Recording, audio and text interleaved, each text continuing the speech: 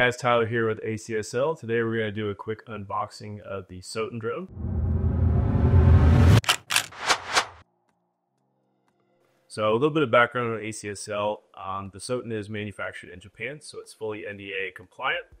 We've got a few different bundle options. The one we're looking at today is the survey bundle.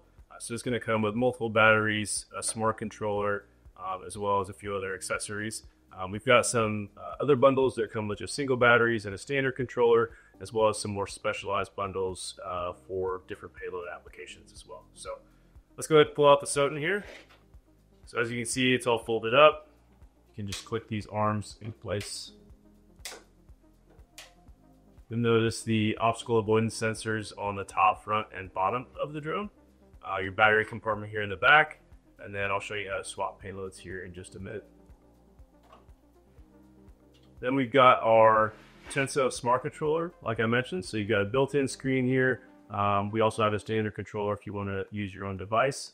And then on the bottom, you have an HDMI output as well. Then we've got our multi-charger that holds 3 batteries. And then the survey bundle is going to come with a total of 5 batteries. So you've got your 2 additional ones up here. The payload that comes in the survey bundle is the 20 megapixel mechanical shutter. So that's our standard payload. And then you've got 2 locations to store your propellers. So down here under the aircraft itself, and then we've got another spare set up here at the top of the case. And then just a couple charging cables and charging block for the batteries themselves. And that's a look at the survey bundle. All right, now that we've got everything out of the case, we'll go ahead and get Soten set up and ready for flight.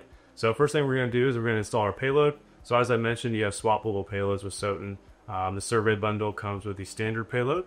So if you come up here to the front of the drone, payload slides right into the front, and you'll hear it click into place. The button over here is on the side to take the payload off. You just press the button, payload slides right off. Next, we'll take our battery, which goes in the back of the drone here. So again, just slides right into the back of the drone, and you'll hear that click into place as well. And then finally, we'll take our propellers. These are all labeled on the arms and on the propellers themselves. They can't go in the wrong place, but they're labeled. You just do a press down and twist to lock those in place. And we're all set up and ready for flight. So real quick, we'll take a look at the Tenso smart controller that's included. So on the controller itself, you've got a couple customizable buttons up here along the top. Down here on the bottom, you've got an HDMI output if you want to send that video stream to another screen. And then within Tenso itself, through our takeoff application, you can obviously do all your manual flight with Soten, as well as pre-planned missions. So you've got options to do waypoint missions, survey missions, as well as corridor missions. You can also set up a geofence if you have an area that you need to stay within.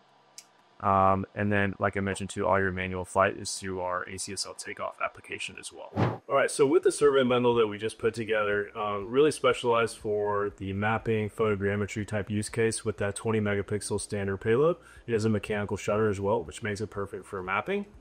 Another bundle option that we've got is our thermal bundle, which is going to feature our newest payload. This is a FLIR hadron sensor. It's a 640 by 512 radiometric, as well as a 64 megapixel optical camera. And it also has a 20 times zoom.